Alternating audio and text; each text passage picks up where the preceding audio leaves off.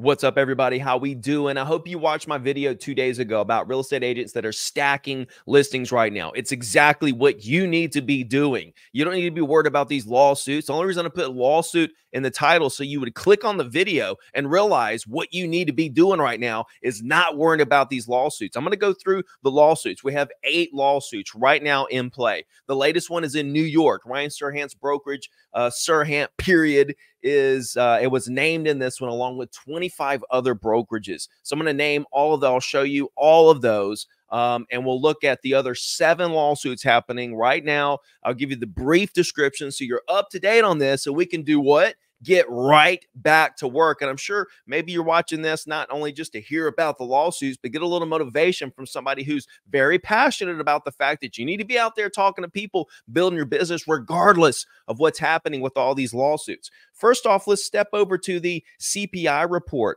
inflation. So inflation a couple days ago came in and it was flat from the previous month, which was good. It didn't increase at all. But CPI, the core inflation, hits a 2-year low. So this was great. This came in better than expected. And you see here a chart, 2020 to 21, we got up to 9%, and around the mid 2022, and we've been fighting it ever since, and we've got it all the way down to 3.2 right now. And we're just going to keep fighting the good fight. All right, so that's a good thing. And what you need to be thinking about right now is nothing except for talking to people. Whatever you do, if it's social media, if it's open houses, if it's cold calling, whatever it is, figure out your thing and go out there and do your thing to build your business. I can help you do that. If you don't have my scripts, I'll put a link in the description. Download them for free. I know agents making, they're selling 10 million worth, 20, 30, 40, 100. I know agents that are using my scripts to sell 100 million worth within their team, within their organization. Go down there, get those scripts for free. I'm also doing a training session later this week. Okay. When you get the scripts, you'll automatically start getting my emails. So I'll notify you when I'm going to do these trainings. If you want to join my text community so that you're really going to get the notifications no matter what, don't have to worry about the spam folder and stuff, text me 251-312-8844. And let's get after it. I mean, look, I grew up roofing houses. I don't care about any of this. I care about one thing, getting the job done and being better, beating, right? I'm a very competitive person. And I'm going to go out here and see, okay, here's the playing field. Let me go out here and do what I got to do to outwork everyone. I want to put in more work than everyone, right? And work can be, different to everyone. What is hard work? Warren Buffett works not as hard as the CEO of Coke, yet he made 10 times more than the CEO of Coke, right? Off of Coke. So who's working hard there? Work could mean what the output is. Work could mean what the input is. To each their own. I got to stay busy. That gives me my dopamine when I'm out here really grinding and helping people and doing things that actually move the needle. That's the problem with a lot of you. You're not doing things that move the needle.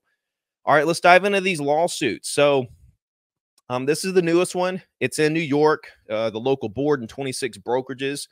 There's a seller called Monty March. So this one's called March. Okay, it was filed in the Southern District of New York Wednesday. So this is just, about a week old.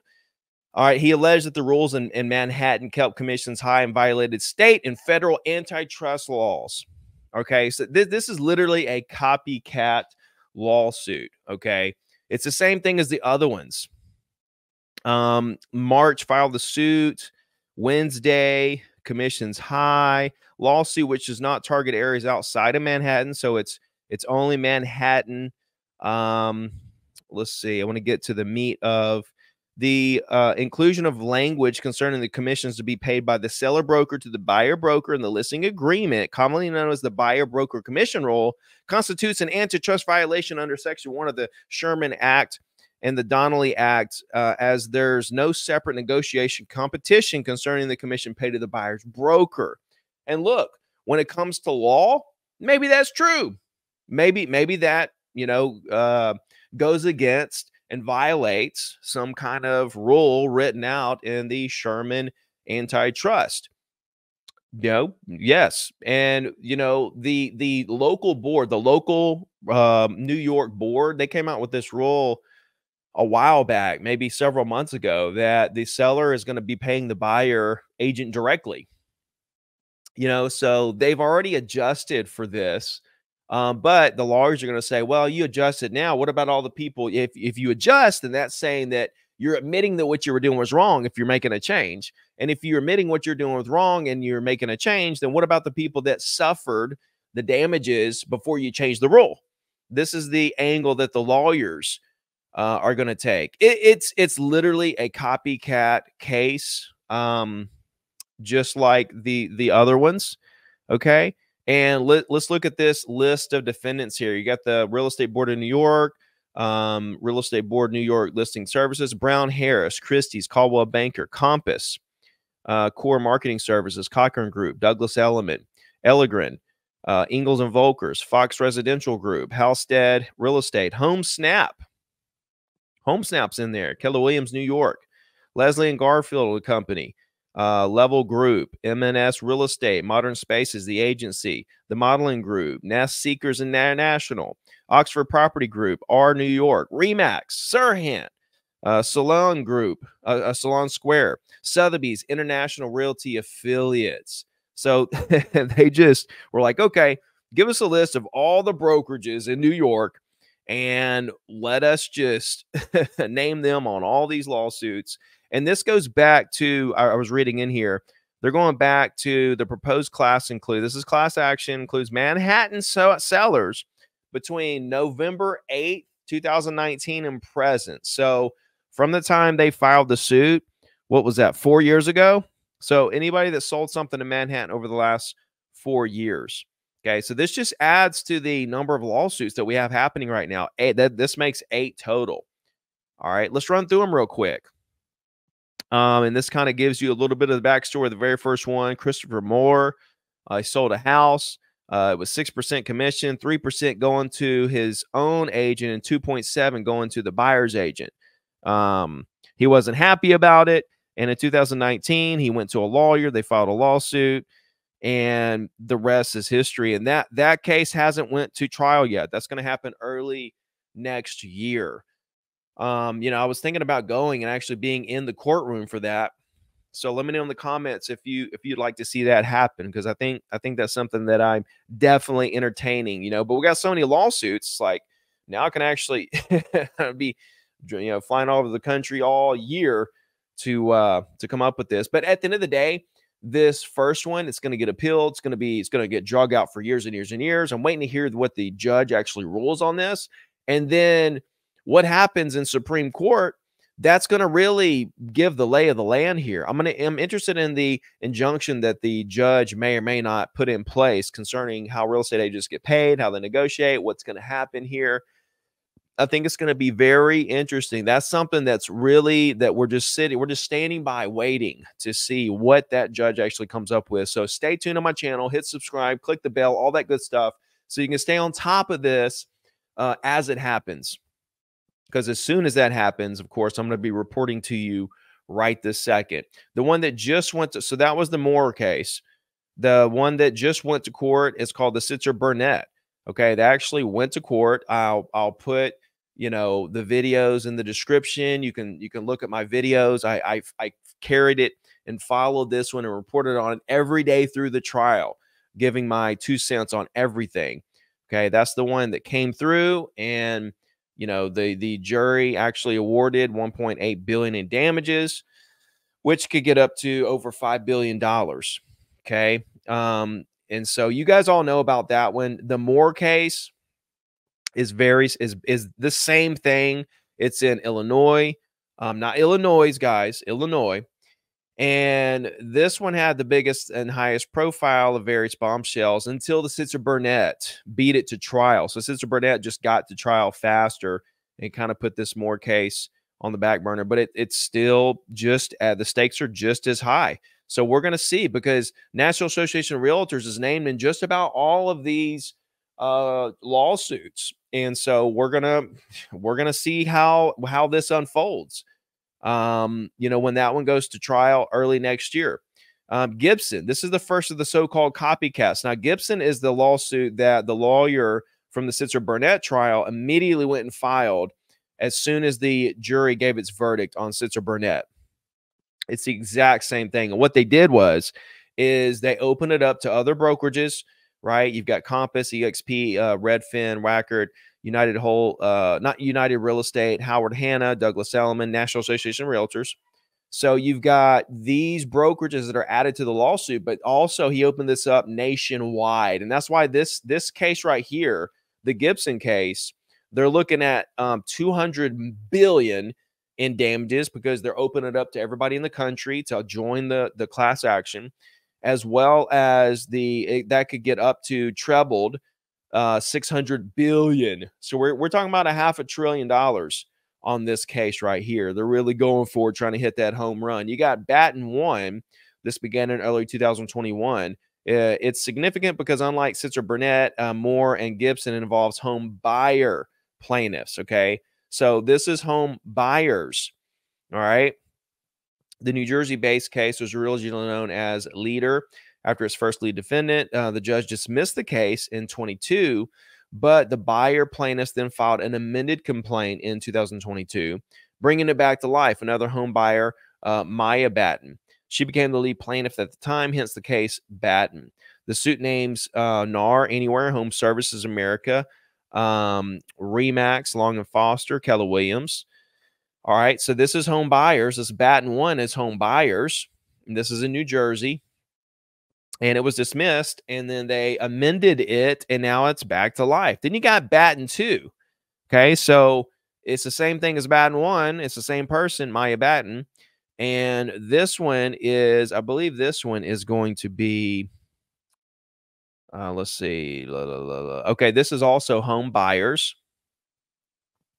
All they did is they brought additional brokerages into the mix. So Batten 1, Batten 2, those are both home buyers that are saying they shouldn't have to pay the buyer. they shouldn't. The buyer agent commission shouldn't be figured into the price. That they should pay that out of pocket at closing and be able to negotiate that. That's what they're saying. All right, Burton. This one is a home seller. This is Burton. This is filed in South Carolina on November 6th. So this is another copycat. After the verdict, Burton is seeking class status. They named NAR and Keller Williams, just NAR and Keller Williams. They're also going after the same thing, the same exact thing. Then you got March, the one we just talked about in New York, with Monty March and the 26 brokerages along with the local boards there. Then you got Nasalik. Nasalik began in 2020. It's again the same thing. It's got Anywhere, Home Services, Remax, Keller Williams, Property Information Network, MLS, PIN, the PIN MLS. Same thing around the buyer broker commission rule. Plaintiffs in the case have argued that the buyer owned a multiple listing service. PIN, the broker owned multiple, wasn't required to follow NAR rules, but still adopted a policy similar to NAR that requires seller brokers to offer compensation to buyer brokers in order to submit a listing to the service. Anywhere and Remax agreed to settle the case in October. However, all the parties asked for a stay or temporary pause of 30 days to determine the appropriate treatment of the plaintiffs in the case. So Remax and Anywhere actually, they agreed, or they offered to settle out of Moore, Nasalik, and Sitzer Burnett, all three of those. And but none of those have been approved. Okay, none of those have been approved yet. There's going to be a hearing in about, and I think on the 20th. Let's see when the 20th is Monday. I believe it's the 20th, where the judge from Sitzer Burnett's going to have a trial to determine the pre-approval of the settlement from Remax and Anywhere on that. Then you've got the Department of Justice case. Okay, the Department of Justice simmering in the background. All these lawsuits is an ongoing legal battle between NAR and the Department of Justice. Okay, if you don't know about this, the battle began in 2020 when the DOJ sued NAR over what it characterized as illegal constraints on competition. The DOJ announced a settlement with NAR at the same time as it revealed the suit, which initially made it seem like an open and shut situation. Okay, so they announced we're going to sue NAR, but basically the same day we're settling out. In 2021, the DOJ said it was pulling out of the settlement. Okay, the settlement that they agreed to. So they agreed to the settlement. They agreed there were certain rules that NAR agreed to do to abide by moving forward. The DOJ said okay. And then in 2021, about a year after they agreed to the settlement, DOJ said they're pulling out of it, reigniting the legal fight that continues to this day. Shortly after withdrawing from the settlement, the DOJ also resumed its investigation into NAR, including the participation rule that's also at the center of many customer-led lawsuits. Since 21, NAR has argued in court that the original settlement should stand. New public developments in the DOJ case slowed as the Citro Burnett trial came and went. However, it was constant issue looming over the proceedings. And in October, attorneys for the DOJ intervened with the Nacelic case and raised concerns about the proposed settlements. The intervention put the settlements on ice for a couple of months. The plaintiff's attorney in the Citro Burnett case, Mr. Michael Ketchmark, my boy, have also lately been in talks with the DOJ. It remains to be seen what may happen with the DOJ, but some experts have speculated that the feds could ultimately force greater disruption on the real estate industry than any of the customer-led commission lawsuits. All right, so that's where we're at. That's a full update. Now, when you think about this, this is the crazy part. The lawyers that are all in this, that are fighting, they're the plaintiffs' lawyers fighting the case, suing, the brokerages and the National Association of Realtors and whoever they're suing in the middle of all these suits. They're literally suing them for antitrust, price fixing, collusion, all this stuff that they went in and they got together, right? They got together and created this situation where we're all going to stick to our 6% or whatever it is. And so what's nuts about this is that the lawyers is really good. I mean, they're very manipulative, I would say. And he got the job done. His job was to go in there and win that case. What did he do? He went in there and won that case. But what's ironic and what's hypocritical here is that he won the case against people that are doing the very thing that he was doing at the time that he was suing them. He's like, I'm going to sue you for this thing and he's doing it while he's suing them for the thing that he's suing them for. And what I mean by that is he's charging the plaintiffs, let's just say 33%. I mean, they're going to make let's just say the 1.8 billion. It's trebled up to 5 billion. Let's say 1.8 billion. What is that? 500, $600-700 million. And the plaintiffs, the home sellers, the 500,000 of them are going to get like $1,500 a piece. But the lawyer gets $500 million. It's the exact same thing. He didn't negotiate his fee. His fee is what his fee is. The plaintiff showed up and said, okay, we want you. We don't care what you charge. We're gonna go with you because you're the best, and we want to get the job done. He said, okay, well, great. Here's what I charge, and let's get after it. He went there. He did his job. It's the exact same thing an agent does. A buyer or seller goes to an agent and says, hey, you're the best. I don't care what you charge. I just want to get the job done. The agent says, yep, here's what I charge, and let me go get the job done. He gets the job done. He gets paid. Bada bing, bada boom. It's the exact same process. The only difference is at the end of the day, when you sell a house for someone, most of the time they're making more money than the agent. Where in this case, you've got a lawyer making hundreds of millions, if not billions, when it's all said and done. If in fact everything goes through, which I don't believe it will, I think it'll get appealed and thrown out. But even if it goes through, you're talking about making billions, and the homeowners are going to make a couple $1,000. That is ridiculously ironic, ridiculously hypocritical. And it just goes to show you, and when the lawyer Michael Ketchmark was on CNBC, the Brian Sullivan asked him, where's the money going to go? Where's the money going to go? It's going to go to the homeowners, or where's the money going to go? And he said, of course it's going to go to the homeowners. He said he was sitting up there and he was like, man, well, Brian, it's going to go back to the homeowners. It's going to go straight back to the homeowners. It's like, no, it's not. No, it's not. You're going to get hundreds of millions, and the homeowners are going to get a couple thousand a piece. How is that right? Okay. Like, how is that right? And it's the very thing that you're arguing against. You're doing it right in front of us. And the plaintiffs are sitting there with a smile on their face about it.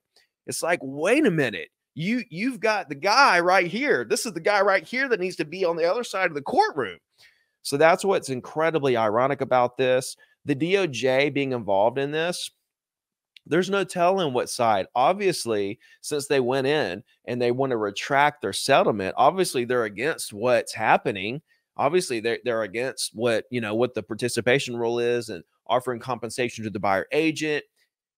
But if you think about the alternative, they don't want no piece of that. I guarantee you. Anyway, listen, I'm going to do a training later this week. I'm going to put the link in the description. Text me 251-312-8844 to make sure you get notified on that. Grab my scripts as well. Free scripts. Let me know what in the world I can do for you, and let's keep going. I-35 with the top down.